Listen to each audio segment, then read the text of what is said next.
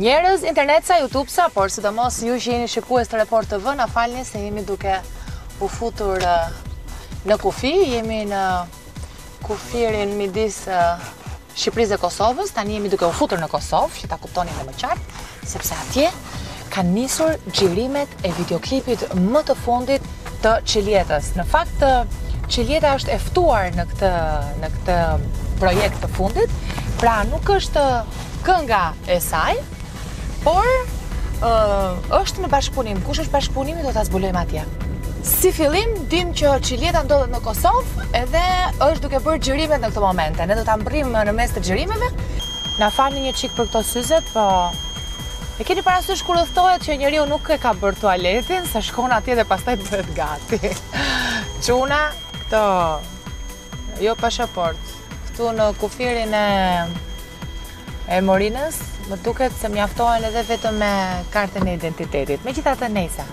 Dokumentat, ju lutem, që të kalojmë më kufirin, edhe vazhdojmë.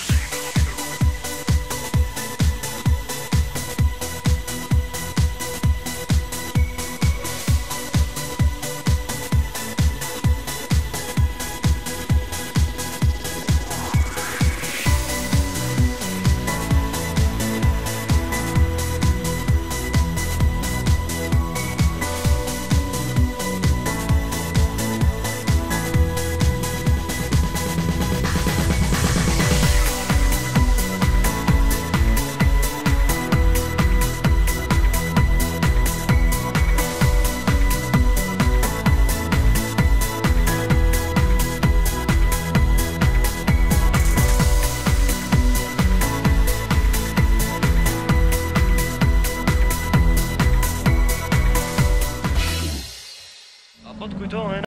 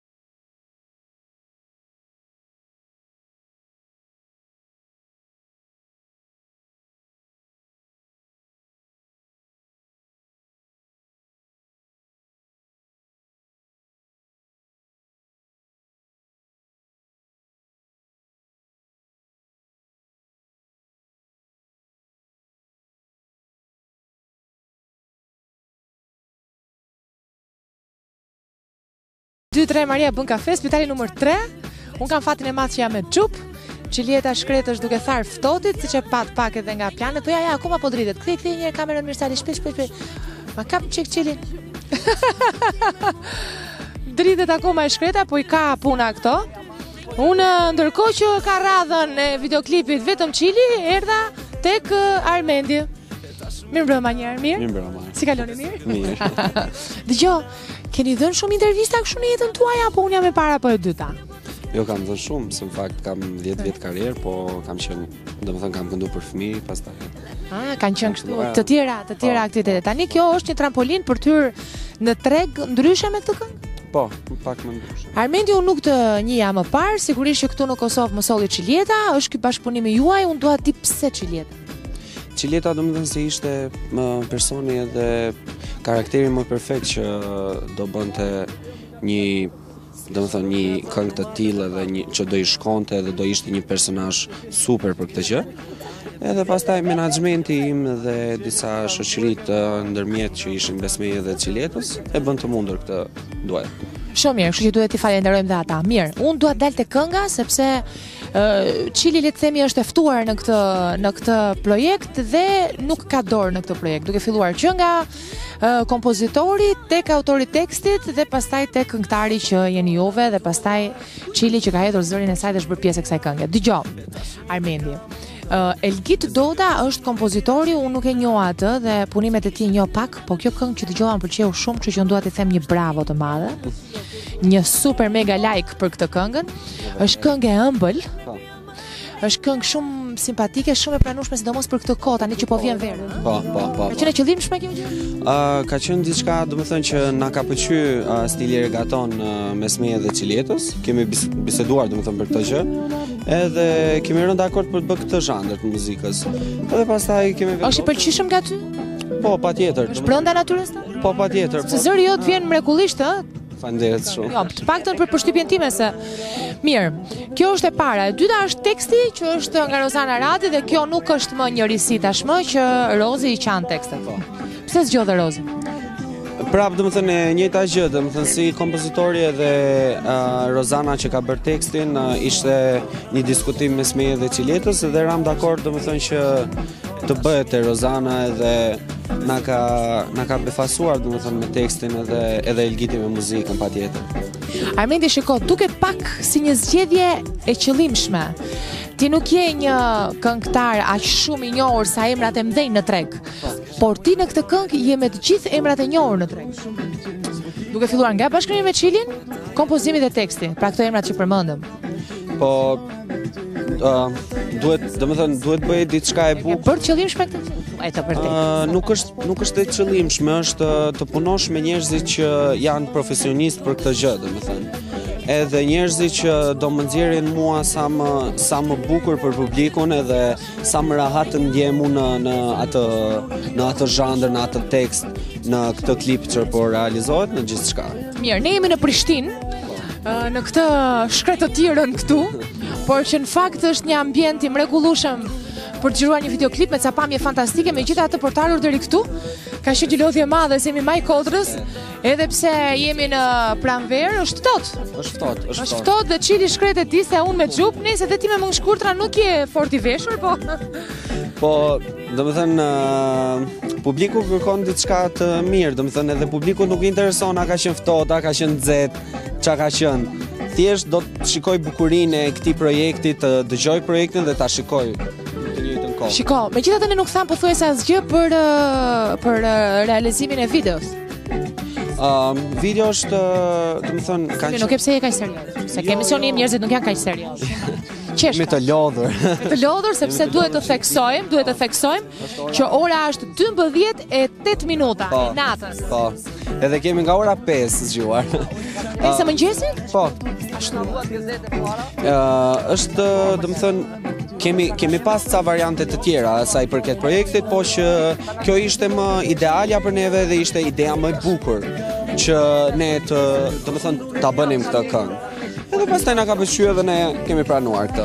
Mirë, megjithatë Armendi, ajo që më kuriozon mua është fakti edhe një herë që janë gjithë emrat e mëdhenj.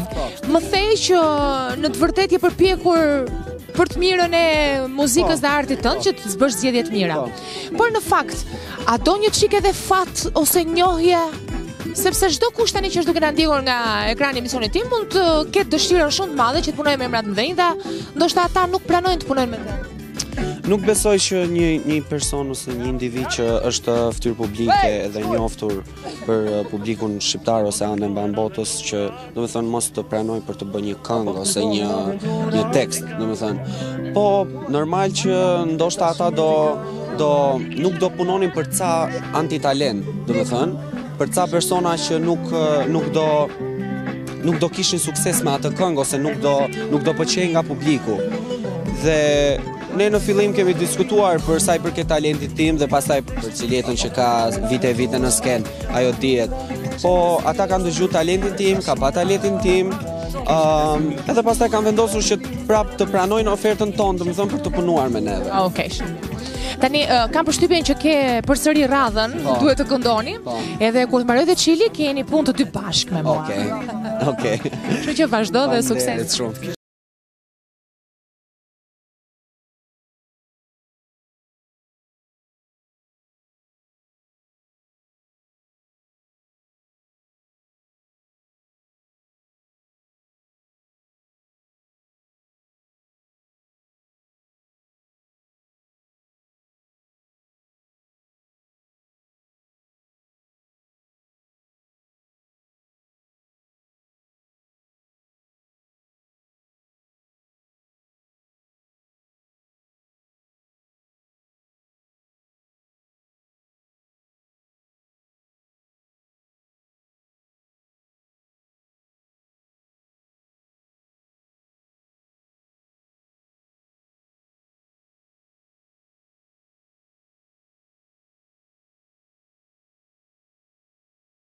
Idhin e Ciljetës i gjësipër se unë gjupin tim s'kam ndërmend t'ja jap, se kam ftot.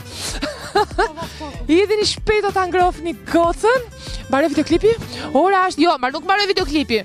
Mbaroi ky xhirim i dyti për sot në orën 1:05. 12:53 minuta. Ha tani, Lora të mos e shiva të se shef më vonë nesër pas nesër. 1-2-3 Maria bën kafe. Na thave dhe nemi kërumi. Dije tash, ky çuni shumë i mirë. Kënga shumë e mirë. Ti te kjo kënga? Yll. Pam. Yll me yll. E pam një ylli vërtet ishe të gëjmarrë dhe neve është plane shumë të bukra. Edhe me vërtet që se me ra po lafi ke kjo illi që the ti. Po si ja bën me që pre mama dhe ill prap ti moj. Po na shitha. Kam edhe unë sekretet e mia. Çfarë nuk hati, se zakonisht të çfarë hati, çfarë nuk hati? A nuk e them ato që nuk ha. Mira thua ato që ha. Ose do të vjen ngjitem karagjose të rjetën, ha. Mirë, jo, vërtet. Vërtet shakave se kemi të Armendin këtu. Një bashkëpunim shumë i lezetshëm. Kjo kënga shumë e bukur, edhe për të qenë një artist i ri, domethënë. Elgido, dashmir Elgido. Po, pikërisht e kemi përmendur në intervistën që bëra pak më parë me Armendin vetëm, që gjithë autorët, përveç videoklipit që autorët e videos.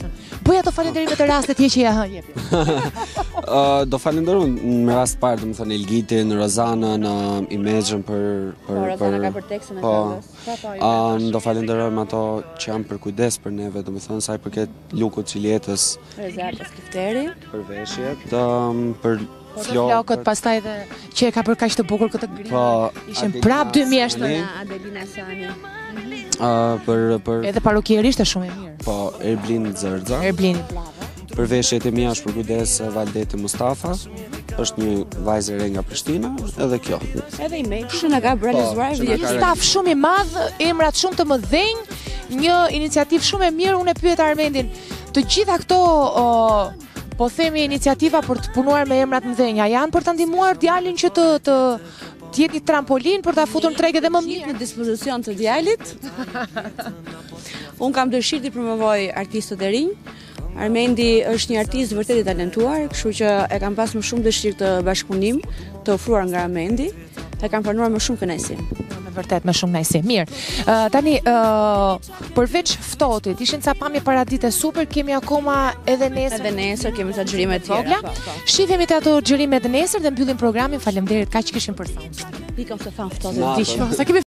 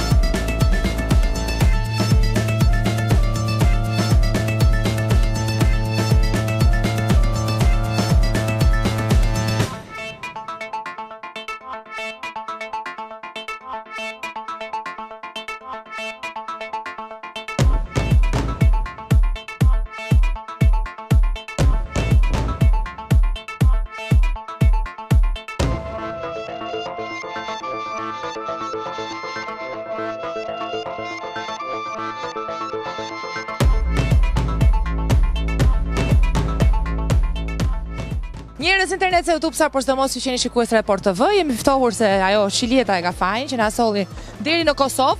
Ishin temperaturat gati 30 gradë në Tiranë, vim këtu në darkë 7 gradë temperatura, tash ku qëndron problemi këtu që qen ka Cili, më e rëndësishme se unë, që i ngre këmbët përpjet Cili dhe se ngri kam edhe unë këmbët përpjet. Pastaj më duket si qen kanë kështu stil artistash, se dhe Armendi i ka ngriti çik këmbët përpjet. Atë stilin kështu. Erdhi dita nesërme, më falni për flokës. Unë shkova i rregullova me Demek atje ke parukjeri, po kur xhirohet një videoklip duhet të presësh shumë dhe shumë më shumë se ajo që ju mund të imagjinoni që mund të presësh. Sa të bëhet gati truku, grimi domethënë, flokët. Pastaj të organizohen të gjitha palët bashkë dhe 3 makinat që do nisen për rrugë. Dhe ka ca nga Tirana dhe ca nga Prishtina dhe ata të Tiranës duhet të ndjekin ata të Prishtinës si të gjejnë rrugën. Më në fund kemi mbritur këtu. Si thash edhe një herë, nuk e di në gjendje janë flokët e mia, po më falni edhe nëse jam keq, se në fundit ne këtu në Prishtinë nuk kemi ardhur për flokët e mia, kemi ardhur për Armendin edhe për Cilin. Ora është Armendi 3. Mirëmëngjes. Mirëmëngjes. Ora është 3, organizimi për të nisur xhirimet kanë filluar që në orën 10. Megjithatë ne në orën 3 mbritëm në shesh xhirim. Pse? Ne u vënum pak, produksioni pak. Shiko, duket ajo psia ime sikur po kërkoj llogari. Dua vetëm që meqense kam ardhur këtu të bëj backstage një videoklipi, dua që njerëzit kuptojnë se çfarë do të thotë kur xhirohet një video. Në fakt është e vështirë, domethënë se nuk është një person ose nuk është vetëm një individ që i bën të gjitha, domethënë është një produksion shumë i madh i cili ne vetëm po punojmë ata, edhe jemi edhe ne shumë njerëz domethënë që të bëjmë diçka të bukur edhe gjithmonë e bukur a dhëmb, e mira. Shumë bukur e the, e bukur a dhëmb. Shiko, e bukur a dhëmb sepse për të bukurën duhet mundim. Ajo është. Pastaj kur e kap atë të bukurën, është një mrekulli. Unë vërtet uroj që ky videoklipi juaj të t'japi rezultatet që meriton në fakt. Kjo është përshtypja ime për aq sa kam parë në shesh xhirim. Mirë Armendi, ka ti themi u pafshim dhe Cilit përpara se të bëj programi. Shiko, tani ne mbritëm o Cilin në shesh xhirim. Pyetja ime është, pse po presim akoma? Po rregullohet skena. Bukur shumë. Kush është videoklipi që shënon në jetën tënde që ke pritur më shumë? Më shumë që është Gangsta Love. Ajo më ka marrë shpirtin. Pse? Ka qenë 6 muaj xhirime. 6 muaj xhirime. Po. Ka qenë shumë e gjatë edhe procesi. 12 minuta klip. Okej, prandaj. Okej, nuk e dija që ishte 12. Një film me metrazh shkurtër.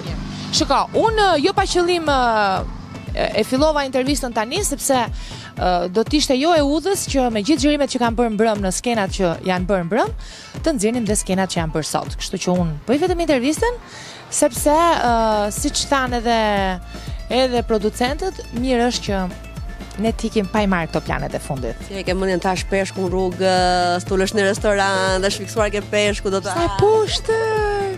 Si vizori të palarat, e di pse e bëri këtë? Se për vete po plas nga i nati që nuk do e hajat peshku njerë, se duhet të rritë për xhirime. Kjo është e vërtetë? E vërtetë, pa.